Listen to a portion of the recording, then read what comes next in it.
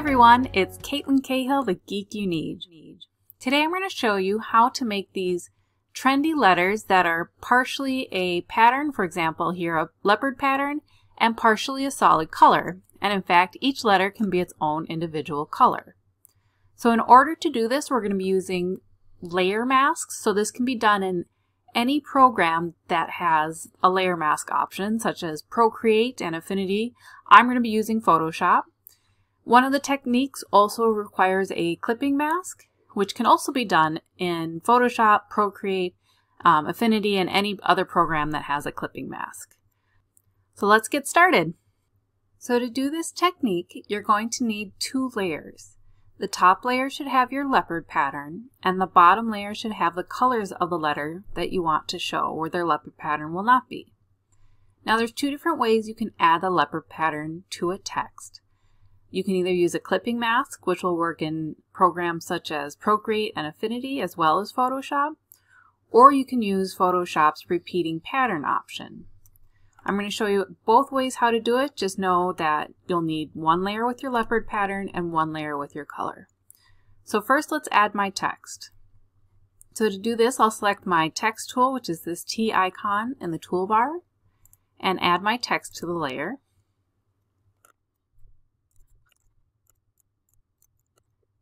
Now the quickest way to add any sort of pattern over your text is to use a clipping mask. So to do that, I'm going to need to add the pattern on a new layer. You can create a new layer and copy and paste. In Photoshop, I like to use the File, Place Linked option. From here, you'll select the image that, in this case, our leopard pattern. And make sure to resize your pattern so that it covers the text completely. Now you can see the downside of this is you have to have a really large image. You can see there's a little bit, the pixelation will get a little bit better, but as you can see this file is not natively big enough to cover the text. So that's why I'll show you another way to do it. So it's a little blurry because I had enlarged the file size. But you put your pattern on top, and then you'll right click on that layer and select Create Clipping Mask. So now this layer will only show on the pixels from the layer below, so in this case the text.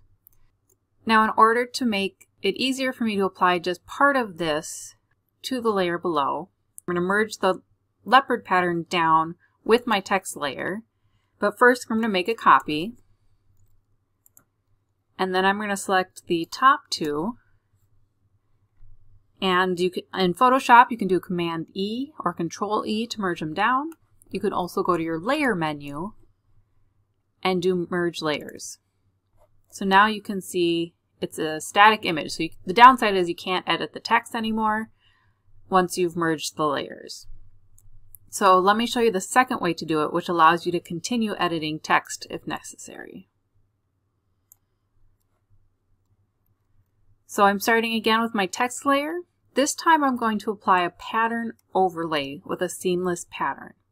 Now you can design seamless patterns yourself. There's lots of tutorials on how to make repeating patterns. You can also download them from a variety of websites, and I'll link some of my favorites in the description. Just make sure that if you're going to be selling products that you make sure to buy a pattern that is licensed for commercial use. So in this case, often you'll get a pattern, but it's just one tile of the seamless pattern. It's not the actual pattern file format that you can import into Photoshop. So in this case, I have a JPEG. To make it a pattern, I need to begin by going to Select All, or using the keyboard shortcut Command A on a Mac or Control A on a PC, and then go to Edit, Define Pattern. So now this pattern is ready to use. So now back on the file where I'm editing my letters, I'll double click on my text layer to open up the Layer Styles dialog, and I'll check the Pattern Overlay option. So now you can see it's automatically selected the last pattern that I made, but you can also click the drop-down arrow next to the pattern to select other patterns that either come with Photoshop or that you've imported. Now, if you buy a pattern that's an actual pattern file format, you can use this little gear icon here and then import the pattern file if it actually gives you the pattern file format. Now again, the benefit of this is that I can change the size of the seamless pattern depending on how it looks on the letters. And so I'm not stuck with whatever the single image file is. So I can make them a little bigger, a little smaller, and then click OK. So now that I have my layer with the leopard pattern on it, I'm going to make a copy of this layer by doing Command J or Control J. And I want this top layer to keep the pattern on, but I don't want the bottom layer to have a pattern, so I'm going to turn off the pattern for that layer. So now if I turn off this top layer, you can see it's just the solid color below. So now let's add our colors to the letters. So back to our text tool, I'm going to select each letter and give it a different color.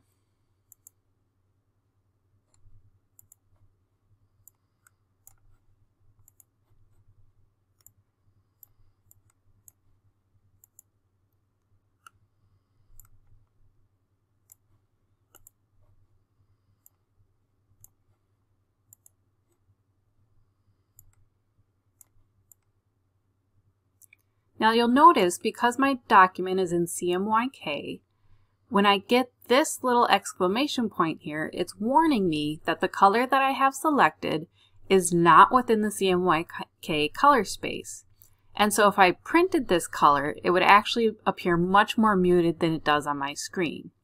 So instead, I'm going to click that box and it's going to give me a color that's the closest to that color, but within the CMYK color range, which will print much more accurate than one that is not within the range.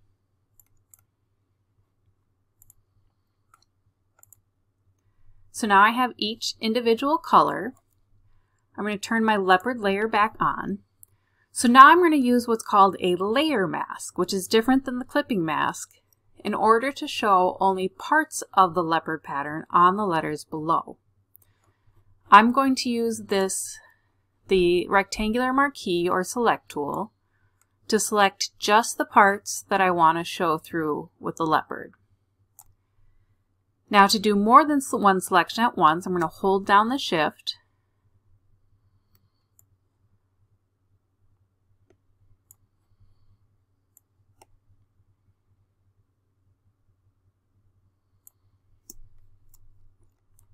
and then with the top layer selected, I'm going to click this layer mask button here.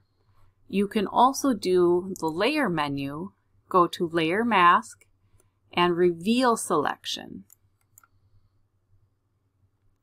So now you can see it's added a mask. So all the pieces that I selected are in white, which means they will show, and everything else was put to black, which means it's masked out, which means you don't see it. And so now I have leopard on just those parts of the letter. Now if I want to do more designing with this, I want to make sure that this leopard layer stays aligned with the bottom color layer. You can merge them together, but then that takes away your ability to edit them. And so what I'm going to do instead, you can either select both by holding Shift, and you can link them, or what I actually prefer to do is group them. You can also use the shortcut Command G on a Mac or Control G on a PC. So now that they're grouped, if I select the group, I can move both layers together. I can also mask both layers together. So for example, if I want to add a distressed textures to these, I can click on the group, click the layer option, go to my brushes and select one of my distressed brushes. Make sure that my ink color is set to black, because anything that's black, remember, will be masked out. So now when I apply this to the mask of the group, you can see it applies it to both the leopard layer and the solid color layer together. So for example, on a t-shirt, because you can see if I turn off the background color that the those places are transparent, the color of the t-shirt will show through, giving it a nice vintage distressed texture. So there you go. Now you have a set of letters that are part patterned and part solid color. Thanks for watching, and let me know in the comments if there's anything else you need to know to be successful on your KDP journey.